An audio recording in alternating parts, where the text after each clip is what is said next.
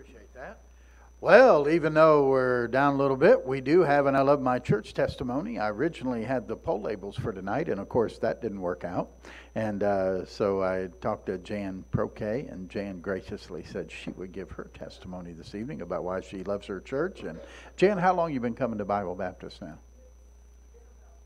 5 years now. And of course she sings in the choir and helps out in nursery, and also just does anything else that she can help with. She loves missionaries, has opened her home to missionaries and kept them there, always willing to help out and be a blessing.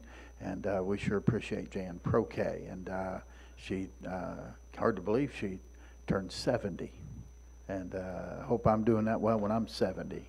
And that's tremendous. And And remember, on the 26th of this month, the 29th of this month, a Saturday, her family, her daughters are giving her a 70th party over in the fellowship hall from 2 to 5 on a Saturday.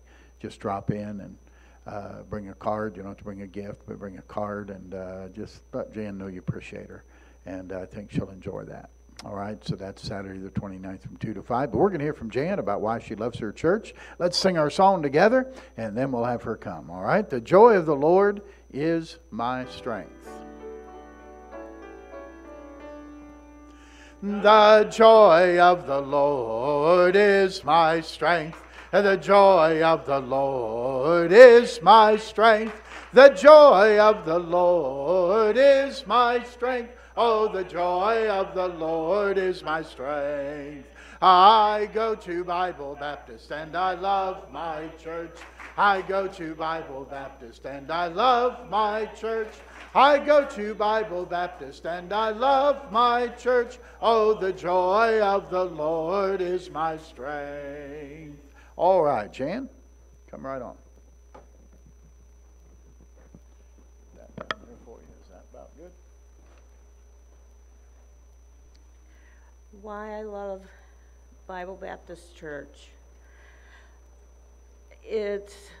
I've been in other churches where they talk about missions and supporting them, but this church goes far above it. And to be able to go on a missions trip to Mexico, it's an eye-opener. If you haven't gone, try and go this year. It is a blessing. And there's so many other places, the nursing home, we can always use, if you just want to do it once a month or twice a month, we'd love to have you. It's very simple. We do a lot of singing, and there's always someone that gives the message. And the people in the nursing homes are very appreciated. They open up their arms to us. They see us. They want the hugs, and that just means so much to them. So there are places anybody and everybody can do. And one of the other reasons is through the surgeries and illnesses I've had this year, I felt the prayers, the phone calls, text messages, anything. So this, besides my kids, this is my family. So that's why I love my church. Amen. Very good. Well, let's go to, in our hymnal, to 228 together. 228, let's all stand together as we sing, He hideth my soul in the cleft of the rock. A wonderful Savior is Jesus my Lord. Let's sing that first together. A wonderful Savior is Jesus my Lord. A wonderful Savior to me. He hideth my soul in the cleft of the rock, where rivers of pleasure I see. He hideth my soul in the cleft of the rock, that shadows a dry, thirsty land.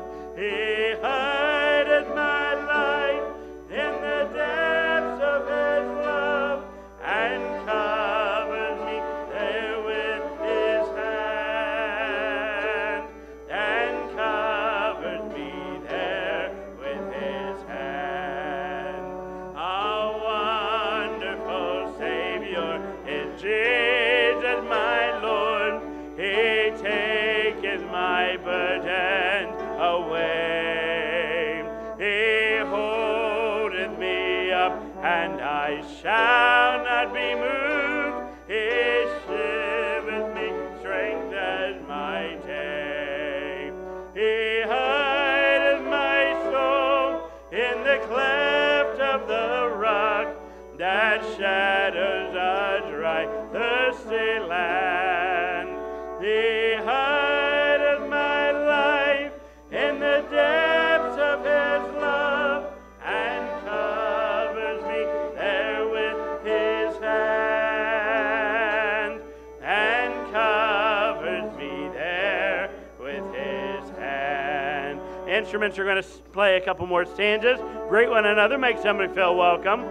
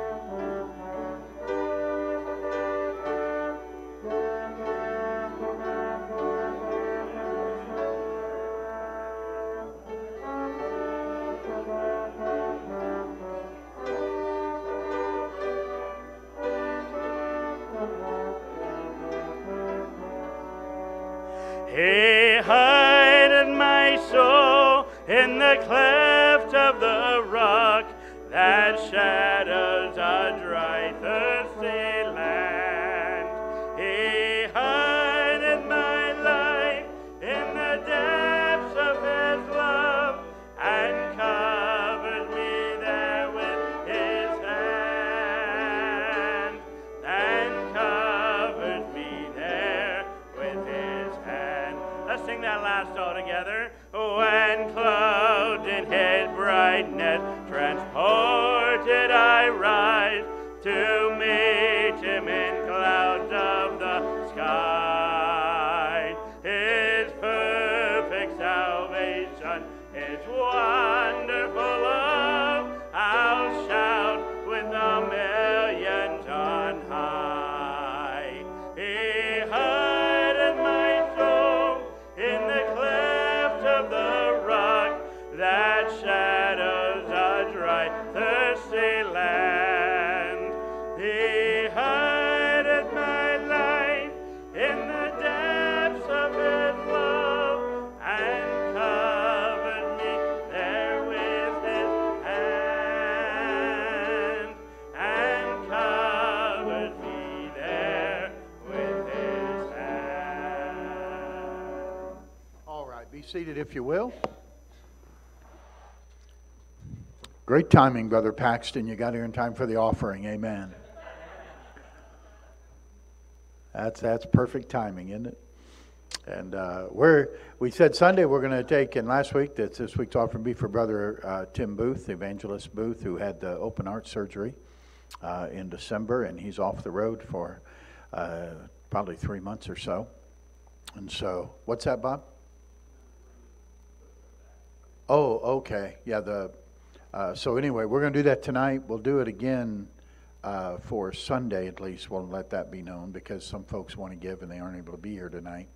A couple folks in the hospital told me they'd like to give, and so they'll be able to do that on Sunday as well. Okay, so we'll combine tonight and Sunday and send to Brother Booth just to try to be a blessing to him, maybe pay some bills that would be a help to them. He's doing well, starting into his rehab now, and continue to pray for a full recovery for Brother Booth. And if you still have postcards from Sunday for the missionaries that you didn't bring back, make sure you bring those back in Sunday, if you would, and get them in that little container back there. You can just put them in there, and then we'll get them mailed out on the way to the missionaries. Okay? All right, let's pray for the offering. Father, thank you for the privilege to give, and Lord, we thank you for Brother Booth. I thank you, Lord, for his ministry and the many, many times he's been a blessing to us here, Bible Baptist Church. And Lord, I pray that you will allow us to be a blessing to him and to his dear wife. And Lord, I pray that you'll help those of us who can give to give, and Lord, that you'll bless the gifts that are given. And Lord, it'll be truly an act of love and, Lord, a boost to both of them, that there's people who pray for them and people who care about them. And may you help supply their needs through us. And I pray in Jesus' name, amen.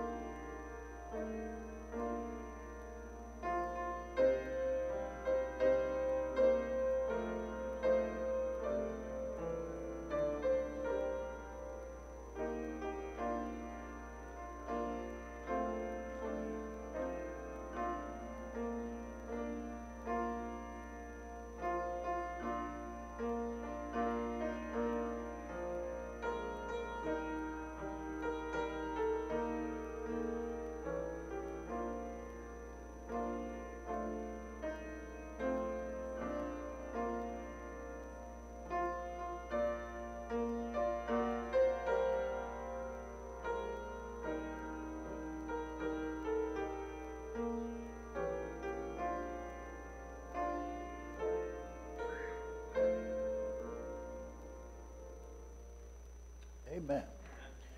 Thank you, Nikki, for filling in and playing tonight. That's a blessing. All right. Take your Bible and go to the 2nd Chronicles, book in the Old Testament. 2nd Chronicles, chapter 7. I thought we'd focus a little bit on revival as we prepare for our revival meetings with Evangelist John Hamlin coming up on Sunday. And it would be good for us to look at this particular verse and this particular subject dealing with revival. The Bible says in 2 Chronicles 7 and verse 14, "If my people, which are called by my name, shall humble themselves and pray, and seek my face, and turn from their wicked ways, then will I hear from heaven, and will forgive their sin, and will heal their land." Let's pray together. Father, add your blessing to the reading of the Scripture tonight, and Lord, others that we'll turn to this evening. Lord, I pray that you will help us to understand and get a grasp and a better recognition and awareness of just what revival is. And Lord, we're not just asking for a corporate revival or revival for our church or for our community. We bow before you tonight, and I pray that each one of us would say, Lord, bring a revival to my heart. Bring a revival in my life. And Lord, help us to understand just what that is and how that can take place. And bless our study here this evening. In Jesus' name we ask it. Amen. Jerome Engel was a Baptist preacher, and he was strolling along the Seawalk at a church convention in Charleston, South Carolina. He saw a fisherman fishing, and he sat down to watch him. The man made a catch and pulled in a pretty repulsive-looking fish. It looked like a cross between a toad and a bullhead. Not knowing anything about fishing, Engel asked the man, "What kind of fish is that?" And the fisherman looked at him and said, "We call that a Baptist fish, sir." And the man said, "A Baptist fish?" "Yes, sir," replied the fisherman, throwing the catch back into the water. He says, why do you call them that? He says, we calls them that because they spoil so quick after you take them out of the water. They spoil so quick after you take them out of the water. Wow. America, churches in America, need a spiritual awakening. We need a revival. Now, I don't think that's just a nice option. I think we need a revival for our survival. If we're going to survive as a country, we need a revival. And the key to that spiritual awakening is in 2 Chronicles 7 and verse number 14. To set the context, you have to understand that Israel has just completed Solomon's temple. It was a magnificent structure and took 7 years to build it. And over 160,000 workers involved in the construction. You talk about a massive undertaking. It contained several tons of pure gold. It would, just the gold alone would have been valued at over $500 million. You're talking about a magnificent structure. They had a dedication in chapter 6 and, unbelievable amounts of sacrifices and animals that were sacrificed to God to show their thanksgiving to God for what He had done. And of course the fire of God fell and consumed them as burnt offerings. And then the glory of God came down so thick upon that temple, the priests couldn't even enter the temple to do what they wanted to do. It was a week-long celebration and a week-long dedication of the temple. And the things were going great. The people were happy. Everything was going well. And yet that's when God speaks to Israel. They have a week-long celebration. The sacrifice has been given. Now God's going to say something to the people. And He tells them in 2 Chronicles 7. In fact, look at verse 11. Thus Solomon finished the house of the Lord and the king's house, and all that came into Solomon's heart to make in the house of the Lord and in his own house, he prosperously effected. And the Lord appeared to Solomon by night, and said unto him, I have heard thy prayer, and have chosen this place to myself for a house of sacrifice. If I shut up heaven, that there be no rain, or if I command the locusts to devour the land, or if I send pestilence among my people, if my people, which are called by my name, shall humble themselves and pray and seek my face and turn from their wicked ways, then will I hear from heaven, and I will forgive their sin and will heal their land. Now mine eyes shall be open, and mine ears attent unto the prayer that is made in this place. For now have I chosen and sanctified this house, that my name may be there forever, and mine eyes and mine heart shall be there perpetually. All right? So God is letting them know that if by the way, if I ever send the pestilence, if I ever send the locust, it'll be because Israel has gone away from me. And so what do you do to stop that? What do you do to get the prosperity back? If you're my people, which are called by my name, humble themselves and pray and seek my face and turn from their wicked ways, then God will heal their land. He'll forgive their sin. He'll heal their land. That's revival. Now understand, the word revival is not mentioned there. It actually comes from a word re, which means again, and vivere, which means to live, or to live again. Okay? That's what revival means. It means to live again. If a person has a heart attack, you give them CPR to try to revive them. Okay? Get them to live again. All right? And so a good definition in the spiritual context would be this. Revival is restoring spiritual vitality to a lifeless person, family, church, or nation. Restoring spiritual vitality to a lifeless person, family, church, or nation. Now you understand, it's something that's restored. It's revived. If you're going to restore spiritual vitality, you have to have one time had some spiritual vitality. If you're going to relive again, you have to have one time had life. Okay? You're not going to bring revival to a lost person. They just need vival. They just need life. Okay? They need to have life before they can get re-lifed again. All right? And so spiritual vitality will mean spiritual zeal. It means spiritual enthusiasm. It means fervor. It means excitement. And that's what we need. People to be excited about the things of God, and people to be zealous for the things of God, and have the zeal of the Lord of hosts. And so, if you've ever been more excited about God and the things of God than you are right now this evening, then you need revival. You need to be revived. You need that vitality brought back to you again that you once had. And God is able to do that. Someone said this, has anyone seen any signs of revival lately? Because that's becoming as rare as the reality itself. I'm not talking about revival. Do we see even signs of revival? And the answer probably is no, we do not. And the problem is not that we don't, but we don't care. Nobody cares. We get consumed with the preaching or the equipping the saints or the teaching or the activities. But who talks about revival? Who even mentions it anymore? And certainly, just like we have a Sunday to Wednesday, Brother Hamlin will tell you, he remembers when it would be a Sunday to Sunday meeting. Some of you remember when it would be not just Sunday to Sunday, you'd go a week and maybe you'd go another week. And there'd be 2 weeks of revival. Nobody does a week of revival, let alone 2 weeks. Very rarely will you have even a Sunday through Friday meeting.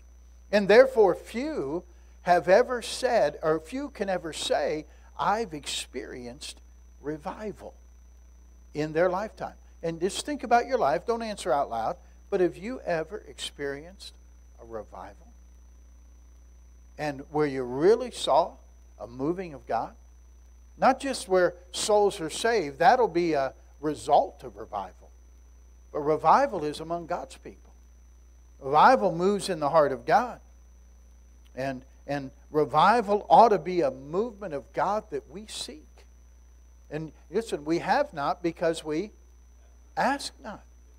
Let's ask God for revival. A lady asked Billy Sunday, why do you keep having revivals when they don't last? And Billy Sunday, in his own way, looked at her and said, why do you keep taking a bath? See? Because you need it continually. Amen? Stephen Alford said, revival is an invasion from heaven that brings a conscious awareness of God. James Stewart said, revival is the people of God living in the power of an ungrieved, unquenched spirit. Revival, Vance Havner said, revival is the church falling in love with Jesus all over again. That's revival. So let's make sure. Revival, as we look at 2 Chronicles 7:14, and it's not, and understand, this is to the Jew, I understand that. But we can, I think, take the application from it for us today. And we can certainly glean from this, all right? And there's 4 ingredients I want us to take from this verse about revival. 4 ingredients to revival. Number 1, the first one is humility. Humility. If my people, which are called by my name, shall, what, church? Humble themselves. Humble themselves. Humility means 2 things. First of all, it means dying to yourself. Dying to self. Galatians 2:20, I am crucified with Christ. What does crucified mean? Put to death, doesn't it? When you're crucified for one reason. Somebody wants to kill you. Okay? So I am crucified with Christ. Humility and dying to yourself are inseparable. They go together. A.W. Tozer said, in every Christian's heart, there's a cross and a throne. And the Christian is on the throne, until he puts himself on the cross. If he refuses the cross, he remains on the throne. And that's probably at the bottom line of the backsliding and worldliness that we see in Christians today. Because we're not on the cross, we're on the throne. And we want to call the shots. Nobody's telling me what to do. Nobody's telling me how to live. I could do what I want. I don't want anybody telling me that, don't judge me. You see? We want nobody telling us what to do. Nobody tell me what's right. Don't tell me what's wrong. I'm going to do what I want. Me and God got our relationship. I'm okay with the guy up there. See? I'm on the throne. I'm not on the cross. And if I'm not on the cross, then I'm on the throne. In other words, we want to be saved, but we want Christ to do all the dying. We don't want to do any dying. Andrew Murray put it this way: many Christians fear and flee and seek deliverance from all that would humble them. At times they pray for humility, but in their heart of hearts they pray even more to be kept from the things that would bring them to that place. The very things that God may bring into our life that will humble us, we ask God to take them away. And God says those are the very things you need, that you might be humble in my sight. So it devotes a dying to self. That dying to self will result in an obedience to God. You won't please God and please self. Okay? The only two choices are on the shelf: pleasing God or pleasing self. Which one do you do? And so we're here to please God. Jesus, remember, as he came to earth, the Bible says in Philippians 2, he was obedient. He humbled himself and became obedient unto death. Humbled himself. So the first part of humility is dying to self. The second part is helping others to shine. In other words, it's helping others and building up others. Those who lack humility, which means they're full of pride, are often egotistical and very dogmatic. And that just reveals their sense of insecurity. They feel like if somebody else succeeds, then it's at the expense of their fame or their glory. By the way, that's why oftentimes, honestly, that's oftentimes why many churches never grow more beyond 50 or 75 people. Because the pastor is very insecure. And he feels like if someone else begins to succeed, then he feels threatened. You know, I grew up in a church that literally ran thousands on a Sunday morning. But there was a pastor who had men of God on his staff that he allowed to have ministries. I mentioned when I was in the college and career class, we'd have 400 on Sunday morning. See, he let that man build a ministry within his ministry and didn't feel threatened by his success. Do you understand? You have to be able to not feel threatened by someone else succeeding. In fact, the Bible says, look not every man on his own things, but every man on the things of others. I think I mentioned Zig Ziglar the other night, the motivational speaker, and he said, you'll never get what the way to get what you want is help other people get what they want. You help build other people up, and you'll get built up. You help other people to do the will of God, and you'll do the will of God. And so, let nothing be done. Philippians 2:3. Let nothing be done through strife or vainglory, but in lowliness of mind, let each esteem other better than themselves. It's so the natural man wants to think they're better than everybody else. Everybody thinks that I'm a little smarter, I'm a little quicker, I'm a little better than that guy is. And the Bible says that's not the way you ought to think. We want to think of others ahead of ourselves and give them the benefit of the doubt. Listen to what Paul said, 1 Corinthians 15:9. I am the least of the apostles.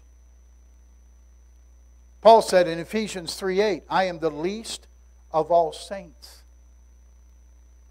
Paul said in 1 Timothy 1:15, Christ Jesus came into the world to save sinners, of whom I am chief. That's the Apostle Paul. Now, if the Apostle Paul says, I'm the least of the apostles, I'm the least of the saints, I'm the chiefest of sinners, where does that put us? That guy wrote half the New Testament. He's way above us. Who do we think we are? Unbelievable. I love this story, and I'll put it in here for us. Sportscaster, he's a former baseball great, Ralph Kiner, played for the Pittsburgh Pirates in another generation. But after a season where he hit 37 home runs, he went to the general manager of the Pirates named Branch Rickey, and he wanted a raise. Branch Rickey refused. And Kiner said, but I led the league in home runs. And Rickey asked him, where did we finish? And Kiner said, well, last place. And Rickey said, well, we can finish last without you. Well, that's humbling, isn't it? Huh? Yeah. It doesn't matter if you hit home runs. We finish last. We can finish last without you hitting any home runs. And so that kind of puts you in perspective, doesn't it? You're familiar with the story in the New Testament in the book of Acts when Herod made a speech, and they all gave him praise and they all gave him glory, and they said it's not the voice of a man, it's the voice of a God. And Herod took credit for that. Remember what happened? God struck him dead, and they saw worms come out of his body, ate up with worms, because God's not sharing His glory with anybody. Here, think about this one. Tancredo Neves. He ran for president of Brazil in the 1980s. He boldly declared that if he got 500,000 votes from his own party, not even God could keep him from being president. He won the election, and one day later he had a heart attack and died. Nobody knows if God accepted that challenge, but we can be sure that you better be careful about making bold and arrogant statements, because there's a God in heaven. First step is humility. Humility. Because the second ingredient is, if my people, which are called by my name, humble themselves and what? Pray. What the number one reason people don't pray is they're not humble. See, when you're pride, what's out of humility? Pride. Pride is, I can do this. I hate when I hear Christians say, you got this. I don't got anything. I hope God has it. And I'm trusting that God has it. And that God will help me to get it. But I don't got anything. Without Him, I can do nothing. I can do nothing. Prayer. Charles Haddon Spurgeon said, prayer pulls the rope below, and the great bell above rings in the ears of God. Some scarcely stir the bell, for they pray so languidly. Others give but an occasional pluck at the rope. But he who wins the heaven is the man who grasps the rope boldly and pulls continuously with all his might.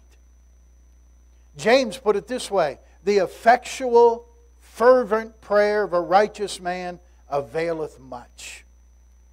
Jesus said, men ought always to pray and not to faint. Ask and it shall be given you. Seek and ye shall find. Knock and it shall be opened unto you.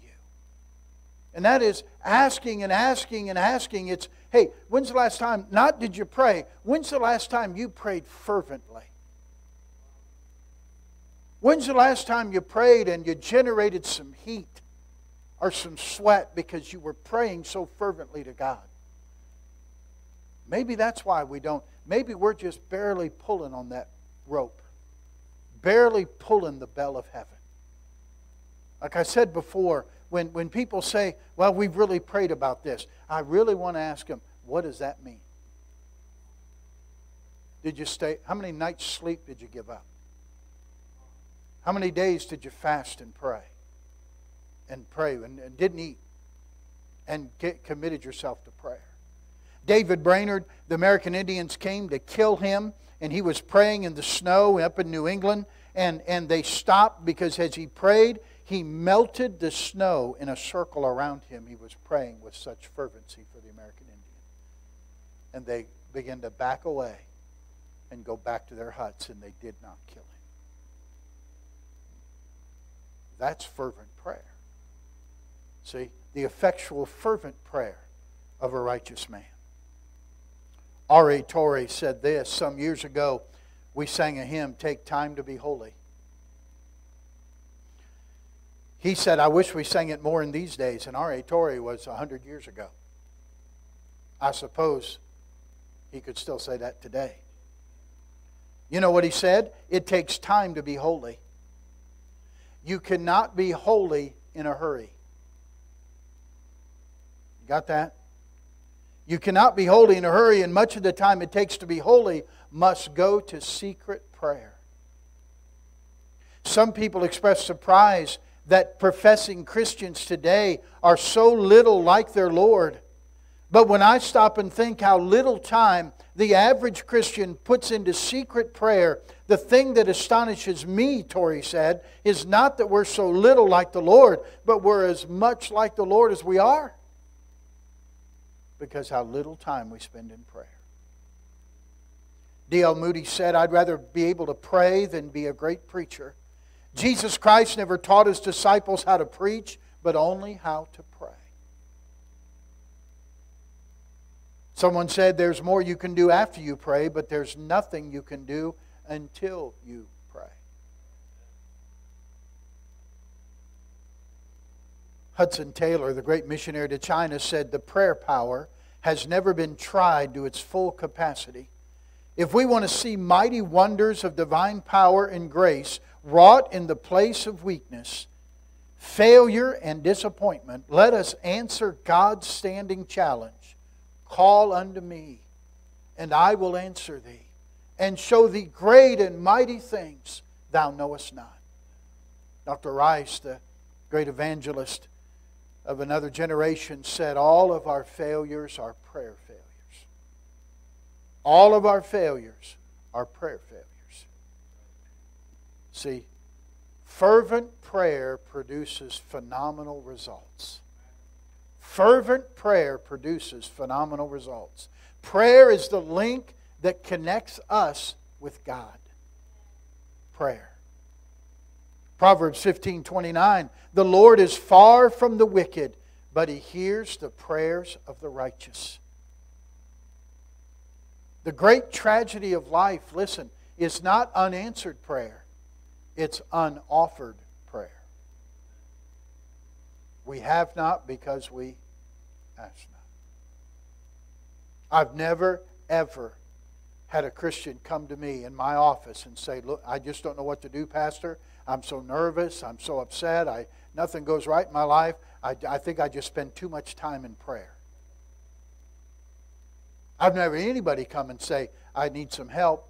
I spend too much time praying." Never had that happen.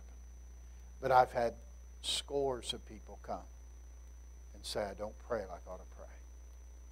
I just don't take the time to pray. And I don't pray." Most of us would admit that our prayer time, our prayer life is not what it ought to be. And we wonder why there's little prayer, little power. No prayer, no revival. Humble yourself and pray. Okay? So humility, prayer. Number 3 is desire. If my people which are called by my name shall humble themselves and pray, and what's next, church? Seek my face. Seek my face. Psalm 27 and verse 8, the psalmist wrote this, "When thou saidst, seek ye my face, my heart said unto thee, thy face, Lord, will I seek."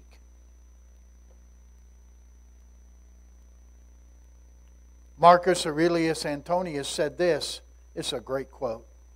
"The true worth of a man is to be measured by the objects he pursues." The true worth of a man is to be measured by the objects he pursues. Do you pursue God? Do we seek His face? You're in 2 Chronicles 7. Turn over a couple pages to chapter 15, would you please? 2 Chronicles chapter 15.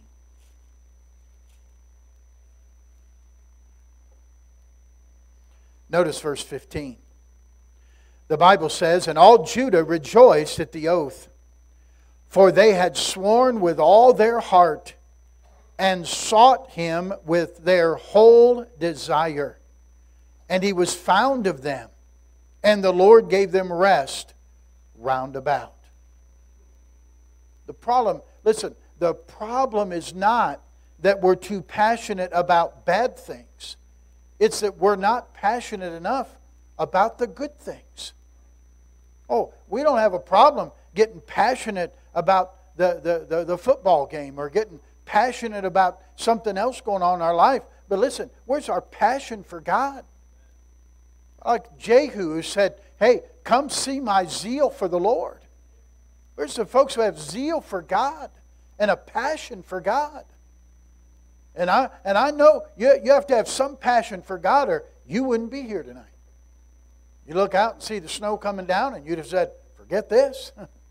But you have some passion there, and that's good. Let's have a passion for God. 1 Chronicles 16:11. "Seek the Lord in His strength. Seek His face continually." Do we seek the face of God? A face-to-face encounter with God. A.W. Tozer again said, "If we yearned after God as much as a cow yearns for her calf, we would be worshiping the effective believers God desires we be. If we long for God as a bride looks forward to the return of her husband, would we not be a far greater force for God than we are now?" Do we seek His face? Do we seek Him? Psalm 42 verse 1. "As the hart panteth after the water brook, so panteth my soul after Thee, O Lord." Did you ever just get thirsty for God? God said in the book of Isaiah, "I'll pour water on him who is thirsty, and I'll pour floods upon the dry ground."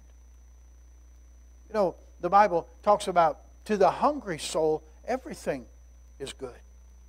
To the full soul, even the honeycomb is bitter. You know why? We get so full of other things, we don't have any appetite for God. We need to say, "God, empty me that I can have a hunger and a thirst for righteousness. A hunger and a thirst for the face of God." That's why people stopped having revival meetings. You know why? Oh, people have so many other things going on. People have other things that take them away. You can't expect people to come to church 5 nights in a row. Too many other things that draw their attention away. Do you understand?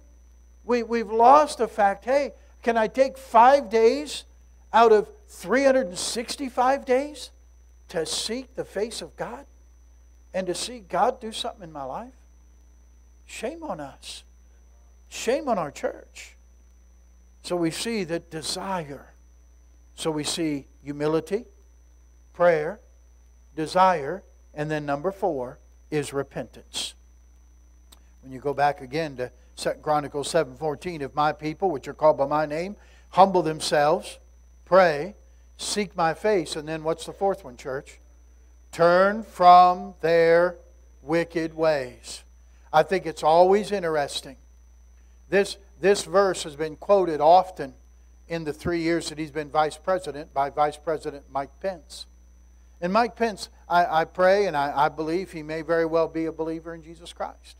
But Mike Pence is still a Catholic. And you know, when he quotes this verse, here's how he quotes it. "If my people, which are called by my name, shall humble themselves and pray and seek my face, then will I hear from heaven, forgive their sin, and heal their land." He always leaves out, "turn from their wicked ways." You go back and listen to any tape you ever heard him where they have him quoting that verse, he'll never quote, "turn from their wicked ways." But that's repentance. And you're not going to have revival without repentance. Corrie ten Boom said, "An unrepented sin is a continued sin. An unrepented sin is a continued sin. Proverbs 28:13, he that covereth his sin shall not prosper. But whoso confesseth and forsaketh them shall have mercy. The confessing and forsaking is the repentance. This is a great illustration. A man was praying with his pastor at the altar. And he prayed a prayer that evidently the pastor had heard him pray before. The man prayed, Lord, take the cobwebs out of my life. Take the cobwebs out of my life. And just as he prayed that, the pastor interrupted and said, kill the spider, Lord. Don't just get the cobweb out, kill the spider so he can't make any more webs. Many times we ask God just to forgive us of some sin, but we leave the source of the temptation in our life. Then we're playing games with God. We're not serious about getting rid of our sin. Gordon MacDonald said repentance is not basically a religious word. It actually comes from the culture where their people were essentially nomadic and lived in a world with no maps or street signs. It's very easy to get lost when you're walking through the desert. You become aware that a countryside is strange, and so you finally say to yourself, I'm going in the wrong direction. And that's the first act of repentance, is to realize I'm going in the wrong direction. I'm wrong. Okay? The second act of repentance is to say, I'm going to go in a different direction. I'm going to turn around and go in an alternate direction. And not only do you do it, but you have to admit it. That's why Isaiah 55:7 says, let the wicked forsake his way, and the unrighteous man his thoughts, and let him return unto the Lord. For he will have mercy upon him, and to our God, for he will abundantly pardon. Ezekiel 18:31, cast away from you all your transgressions, whereby ye have transgressed, and make you a new heart and a new spirit. For why will ye die, O house of Israel? Repentance and the confessing and forsaking of your sin. When somebody repents to be saved. The Bible says repentance toward God and faith in our Lord Jesus Christ. Repentance, when I change my mind, repentance means I realize I'm wrong. At some point, when you heard the gospel, you had to say to yourself, I'm wrong. I'm trusting in my good works. I'm trusting in a good life. I'm trusting in something I do. And I realize that's not what the Bible says. The Bible says Jesus is the way. I'm wrong. So now what do? I got to admit I'm wrong, and I got to be willing to go a different way and put my faith in Jesus Christ as my Savior. And the same thing's true as a Christian. Once I know that God says what I'm doing is wrong, if I repent of that sin, I repent of the sin, I admit I'm wrong, and then I go a different direction. And I don't bring the sin along with me. Turn from their wicked ways. About face. You turn away from them. Okay? If I'm with Xavier and I turn from Xavier, what do? I'm turning away from Xavier. Just as we turn away from our sin. If you don't turn away from your sin will get you. Your sin will pull you back in. William Mason said, this is good, if we put off repentance another day, we have a day more to repent of and a day less to repent in. Did you get that? If we put off repentance another day, we have a day more to repent of and a day less to repent in. Turn from their wicked ways. This isn't for the lost. God's not telling the lost world, turn from your wicked ways. They certainly have wicked ways, but they're lost. This says, if my people, which are called by my name. That's us. Are we God's people? Are we called by His name? Absolutely. We're Christians. Take the name of Jesus with you. We do. We're Christians. Christ ones. So this is for us to turn from our wicked ways. Turn from pride. Turn from selfishness. Turn from self-righteousness. Turn from gossip. Turn from worldliness. Turn from unfaithfulness. You know what God says He'll do? Then will I hear from heaven. I'll forgive your sin. And I'll heal your land. God will heal. Hey, that's true of a nation. It's true of an individual. It's true of a church. God says, I'll hear from heaven. I'll forgive your sin. And I'll heal you. You know what that'll be? Revival. That'll be revival. One time in this is my 38th year being a pastor. One time I've seen genuine revival. We had a 2-week revival meeting. And really it was longer than that because I made up little cards about that size. And I had on that card, consecrating myself to God and praying for revival. I will turn off my television from the week before the revival, the 2 weeks during the revival, and the week after the revival. And folks signed the card, turned it in. We set ourselves apart. And we had an evangelist in to preach, and the first week we didn't have anybody saved, but boy, we had Christians getting right with God. It was not unusual for the service to be over at 8:30, but it would not be unusual to have people praying and weeping in the auditorium, in different Sunday school rooms, until 11, 11:30, 12 o'clock at night. Every day the evangelist and I met. We didn't go out soul winning. We met in my office and turned the lights out and laid prostrate on the floor and we prayed and asked God to work in people's hearts. And boy, unbelievable things. Then that second week came and people started coming. We ended up seeing 95 people saved during that meeting. But that wasn't the first week, that was the second week. And we saw God do we saw revival. It was incredible. And that was 1987. Never forgot that. It was an amazing time. But you understand, God responds to what we do. We want to do everything ordinary and want God to do the extraordinary.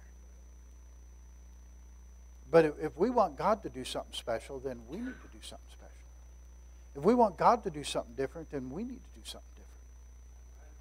Then we need to say, okay, God, I'll consecrate myself. I'll set myself apart. Would you give up your television for the revival next week? Would you give up things that would distract you and give that time to God so you could see revival, so we could see revival come to us personally? I remember during the Welsh revival, a man traveled to Wales and he stopped a policeman and he asked, "Where is the Welsh revival?" And the policeman said, "The Welsh revival is right in here, sir. That's where the Welsh revival is." And that's what we ought to say when the evangelist comes to Bible Baptist Church and somebody says, "Where's the revival?" You should say, "You know what? The revival's right in this heart right here is where the revival is." And that's where we should ask God to bring it. R.A. Torrey said, the best way to have revival is draw a circle on the floor and then step inside the circle and then ask God to send a revival inside that circle. And He will. He will. If my people, which are called by my name, humble themselves and pray and seek my face and turn from their wicked ways, then will I hear from heaven and forgive their sin and heal their land. That's revival. Let's stand together for prayer, shall we? Father, I pray you'll take the truth here this evening. Help us, Lord, to take these ingredients that you gave to Israel, but certainly can apply to us. May we humble ourselves and pray and seek your face and turn from our wicked ways. And Lord, I see so easy how that flows one to another. If we humble ourselves, it will drive us to prayer. And prayer drives us to seek your face. And when we see your face, it'll cause us to turn from our wicked ways. Lord, we love you. We want you to do something in our lives. We really want revival. We want to see it in our lives, in the life of our church, in the life of our city, in the life of our nation. Help us, God. Send a great revival to my soul. I pray you'll hear our prayer tonight, and hear our prayer that will be made over these next several days as we prepare for these special meetings we've set aside, and ask you to send us a revival to our souls. Thank you for each one that's been here tonight, God. I pray that you'll watch over them now as they travel home. Help them to be safe on the streets. And Lord, if you tarry your coming, bring us back for our meeting on Sunday. And we'll thank you for it. I pray this in Jesus' name. Amen. Amen. Well, let's sing Every Day with Jesus is Sweeter Than the Day Before. Obviously, there's no choir practice tonight, so choir, you get the night off. And hallelujah for that. And be careful going home, all right? Can you got Every Day with Jesus? Here we go. Every day with Jesus is sweeter than the day before. Every day with Jesus, I love him more and more. Jesus saves and keeps me, and he's the one I'm waiting for. Every day with Jesus is sweeter than the day before. God bless you. You're dismissed.